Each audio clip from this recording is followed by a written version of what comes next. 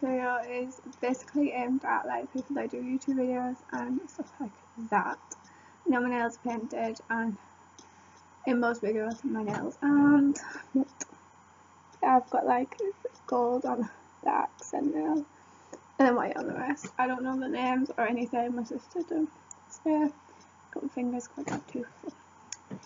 Yeah, but I want to do what to include in your description box. If you don't know what a description box is, it is the box that is underneath, and it generally says show more. If you click on it, it has a load of information on.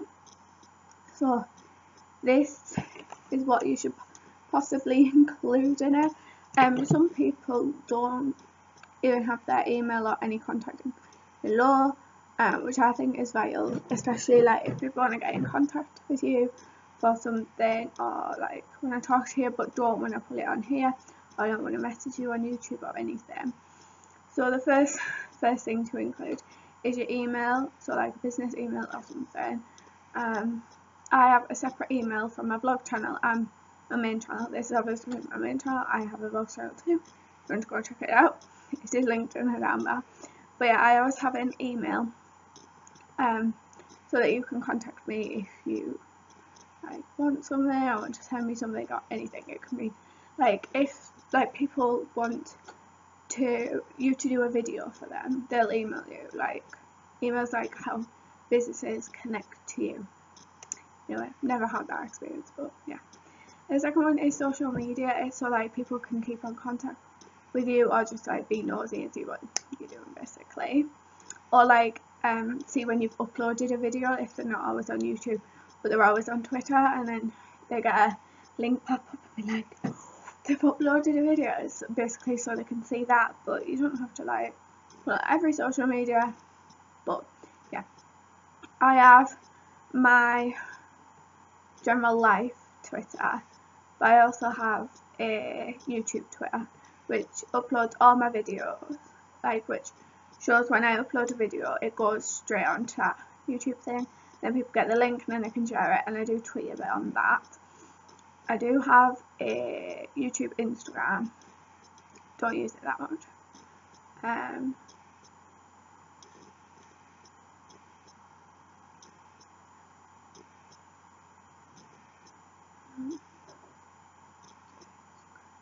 I have a Facebook page, and I don't use that much, but a Facebook page is like mainly like people that I know have liked it. So yeah, a Facebook page. You don't have to have every social media, but one social media is really good. But also having a Google Plus account, you can contact you by there, and it's just an easy way to get it. The third one is what you're wearing, because people generally like see stuff in like videos, like, oh, where'd you get that hoodie from? This hoodie's from Primark. I can't link it in the down bar because I don't sell it anymore. Or where did you get that bed sheet from? Or where did you get that blanket from? Like examples like that. We want to know, but obviously you can't get any of this stuff anymore. Because, yeah, and half the stuff I get from Primark because it's cheaper, and they don't sell half the stuff online, so I can't really link it. But yeah, linking like your outfits and stuff, like if you go from places, if you want to know where you got your outfit from, then you can just link it in the document. It's easy, and then it saves you like people commenting, going, where'd you get that t-shirt from? Where'd you get that pillow that's in the background from? Where did you get that mirror from? Like, it's all in there. It'll all be in the description bar. The next one is what's happening. So if you're doing like a vlog or something, just briefly explain what's happening. So like today's vlog, the day I'm filming it, is my dad's birthday, so I could like, I don't do this because I want you to watch the vlog and not know what's happening. So I could put, it's my dad's birthday today, we're going on a mad adventure, I'll come and see what it is. Stuff like or today I'm doing a lookbook on like on lookbooks and stuff, you wear like multiple outfits. It's always good to leave links where you get your outfits from. Sorry. The next one is any products mentioned. So say I mentioned, I don't know, I'm using this as an example. this is from Home Bargains. I don't think they have it. No, I don't know. What's this? So I could be like talking about this product and just this product, and I'll be like, and people will be like, where did you get that body mist with fruit extract from? And I'll be like, it's in the description, so you can just check it out, and it's easier to like buy and stuff. Let's smell nice. The next one is what you're filming on. It's always very important to like tell people what you're filming on, but also I think there's a way you can link it to an Amazon thing, and if people click on the link and buy the product, then you get paid for it. So it's another way of making money, I believe so. I've never done it, but yeah, it's a good idea.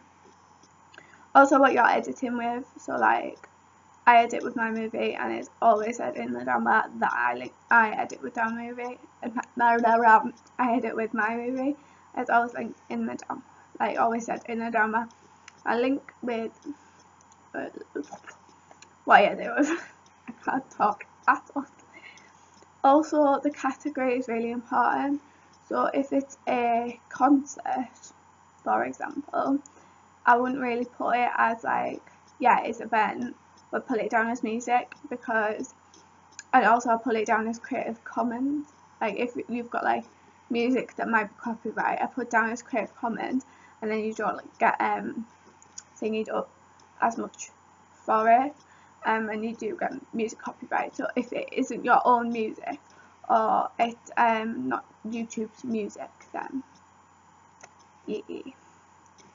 Next one is any other channels you have. As I said earlier, I always have my vlog channel linked in the drama.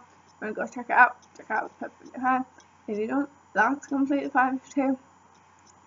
But yeah, you always link them in the down bar. So say you have a channel for vlogging, a channel for gaming, a main channel, a beauty channel, a Lego building channel, a travel channel, which is like vlogs in there, an exam channel, stuff like that. You can always leave them linked in the down bar and have the same like social media to go with it. Then you just need to copy and paste them. Yeah. Another thing is links to people mentioned in the video. So say if I mentioned, I know they're not a YouTuber, so go and mention them. So if I mention Rachel, and Rachel has a YouTube channel, she doesn't, but if she had a YouTube channel, I link it in the down bar, because that's common courtesy. I wouldn't just be like, oh yeah, this is Rachel, she is a YouTuber, like, you know what I mean, and stuff like that. And their social media as well, so people can like, they find them really interesting but don't want to watch the videos because they find them a bit annoying, but they still think they're cool and they really like them. They can just go check out the social media and stuff. Also, any extra info you want to tell them, like your name, your age, date of birth, anything, where you're from, what school you go to, probably know what school you go to, what school you went to, where have you been, stuff like that. You can put that in the down bar. Also your outfits and like where to buy it and links to where you buy it. A PO box if you have one. I don't have one, but if you have a PO box, they're quite expensive I think, but if you have a PO box, then yeah, you can link that in the down bar. And if you're doing like a video such as like a craft or baking and stuff, link all the ingredients and stuff you need for it in the down bar, so people can just like link to it. So they might watch your video and see how you've done it, but they might also want to like double check on the ingredients and stuff. So I'm going to end the video now because I think I've given a pretty good list.